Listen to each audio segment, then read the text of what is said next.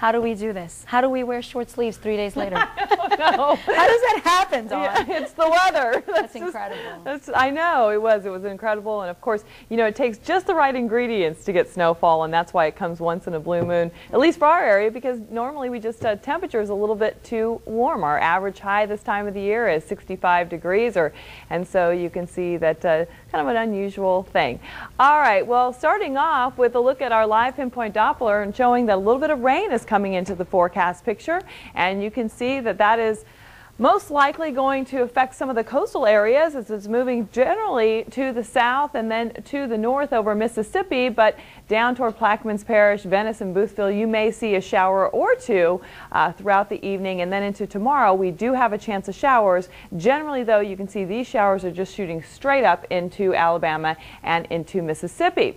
Well, what we've all noticed the last couple of days is the rise in temperatures. Temperatures have gone up about 10 degrees each day. We started off with temperatures in the 50s yesterday, and then, or 50s Friday, 60s yesterday, and then shot up to the 70s today. And you can see still mild in the overnight hours, 62 at New Orleans International, 63 in Gramercy, 63 in Houma, 63 in Lafitte, and 62 in Covington. And it looks like temperatures are going to stabilize in the overnight hours, and we'll see lows generally right around 60 degrees for both the North Shore and the South Shore.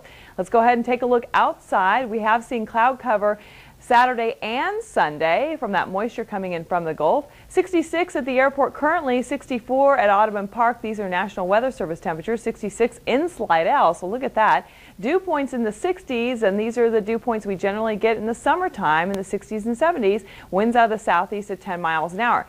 Highs today, look at these highs, 73 degrees at New Orleans International. Quite a change, of course, from what we saw on Saturday, and really, or Thursday rather, when we had the snowfall. And really what we've seen the last couple of months. We've just seen these roller coaster temperatures, maybe hitting 70 one day, but then back down to the 50s. Well, we're going to see 70s for most of this week. And you can see everybody but Belle Chase and Slidell, and actually Biloxi, saw 70s for today. So what is happening? Well, we have a southwesterly flow in the mid-levels of the atmosphere. The upper-level jet stream that divides cold Arctic air and warm tropical air is generally shifting to a more zonal flow. So we're getting cloud cover coming in, but we're not getting the cold air.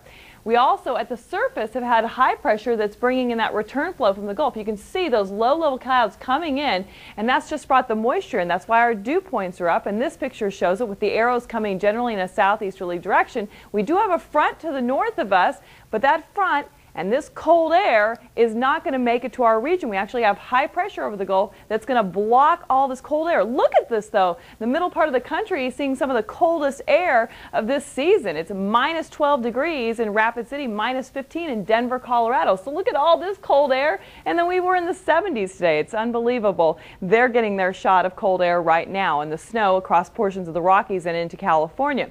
Here's that upper-level jet stream that divides that cold Arctic air and the warm tropical air, and you can see we're on the warm side of it. We do have a chance of showers through Monday, but we remain on the warm side of it. This cold front is going to move just through and bisect Louisiana, so northern Louisiana could see back into the 50s and will still be in the 70s, and that goes really until Tuesday. That front actually moves to the north. Fog could be a problem the next couple of mornings as we do have a lot of moisture coming into the picture. Tonight, temperatures in the 60s, morning fog is possible. For tomorrow, we do expect mostly cloudy skies and a chance of showers. Temperatures even warmer than today, possibly around 76 degrees for 77 for your afternoon high.